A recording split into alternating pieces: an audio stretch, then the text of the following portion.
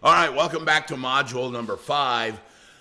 This module only has one slide, but there's actually a lot of information here I want you guys to think about, or actually can give you a lot to think about. Most vacation home or second home buyers actually already have a picture or a choice in mind.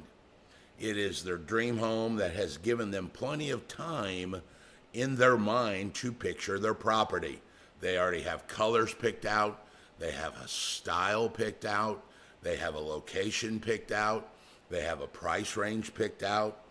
The good thing that's going to be for you is now all you really have to do is kind of listen to them. Collect the data and use it to find the property. Let them explain to you directly what they're looking for. Oh, we want a Spanish style house in Ocala, Florida. It's probably not the best choice. My aunt and uncle live in Ocala, and it's not on the beach.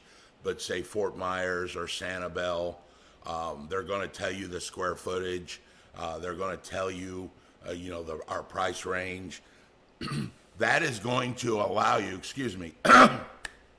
that's going to allow you to cut a lot of time out searching because they are so specific in what they want that when you start searching your local MLS or whatever system you want to use, it's going to be much easier to narrow down and literally say, hey, look, there's 2 properties we can look at. Now, most of us know, and I can already see you giggling and laughing, that a lot of first-time home buyers, and this isn't a course on first-time home buyers, we've already done that course, say, hey, man, I need a 3-bedroom, 2-bath house anywhere in, blah, blah, blah county because I want my kids to go to this school system. You understand, and I love telling people, you understand there's like 4,000 of those. Be more specific. Do you want a pool? Do you want a fence? Do you want a garage? How many acres? Basement? All that kind of stuff. So sometimes you have to coach those people to get them to give you information, and then you find something and they go, well, we were really wanting a basement. Well, you didn't tell me that. Here, in a house that these people are wanting to buy, they already have the picture in their head. Your job is to translate that picture to data and then use that data to simply find the one house or the 3 or 4 that can say, here's what we found, meets everything you need. Let's reduce our effort by only having to look at 4 houses, all right? Now, that is a very good thing for you guys because it's going to help you eliminate a lot of the chaff from the wheat, so to speak. Now, the bad side to it is this. They could be unrealistic. And this is another problem. It's almost too good of a good thing.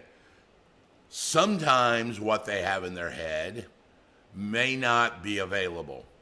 So that could pose one of 2 problems. Understand that.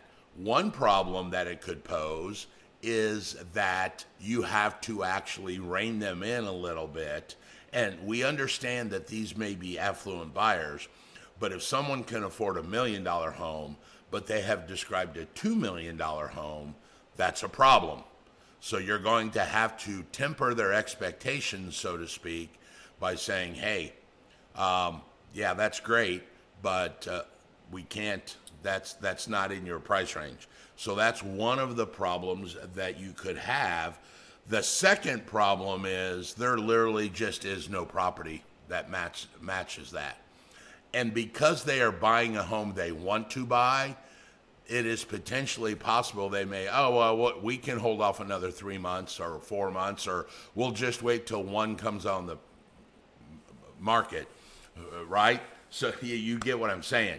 It is because they're not having to buy, a lot of times, and I keep going back to first-time home buyers because I see them on the opposite end of the spectrum. First-time home buyers are like, we got to get in the school system by the beginning of the year, so we need to buy, yada, yada, yada. Where these people are like, hey, look, we don't need to buy.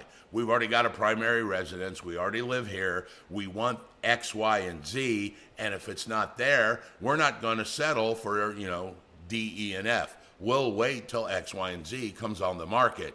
So that's a second potential problem, is the imperativeness of buying is not there. So that could cause a second issue. One, their expectation or their dream picture may be unrealistic. And two is that their time frame is not as immediate as maybe some other buyer. All right. So let's move on to module number 6 here in a second.